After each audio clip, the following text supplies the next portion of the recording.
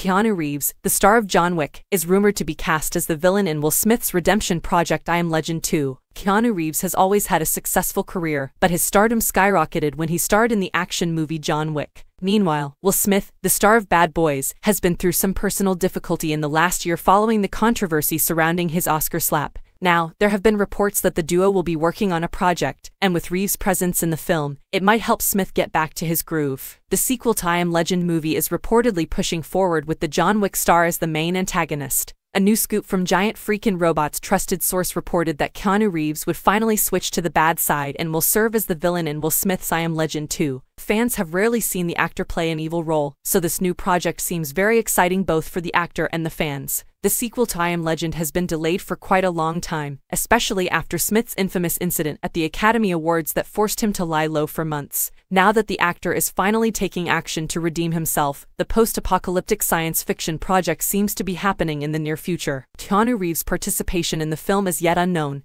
and many aspects are being withheld. According to GFR, the Matrix actor will play one of the Darkseekers, possibly the boss of these vampire-like antagonists. There's also a chance that the Constantine actor will be the leader of a band of human survivors who clash with Robert Neville. With the exception of his directorial debut Man of Tai Chi in 2013, the 58-year-old actor rarely plays the villain. This will be a new chapter in his career and a showcasing of his versatility as an actor. In addition to Keanu Reeves, Creed actor Michael B. Jordan will join the cast. Will Smith initially declined to make the sequel, but in an interview with Entertainment Tonight, he stated that it was Jordan who persuaded him. The thought occurred to me. I can't discuss it yet, but it's a pretty cool concept, and he was a part of coming up with it. It was one of those things I was going to leave alone until I got the idea, but it could work. I believe we can pull it off. Although details about the sequel are scarce, producer Akiva Goldsman shared some insights that he wanted to incorporate into the project. This will start a few decades later than the first. I'm obsessed with The Last of Us, where we see the world just post-apocalypse but also after a 2030-year lapse. You see how the Earth reclaims the world, and there's something beautiful in the question of, as man steps away from being the primary tenant, what happens? He also noted that the movie would lean into the original Richard Matheson novel, as opposed to the release storyline in the first installment.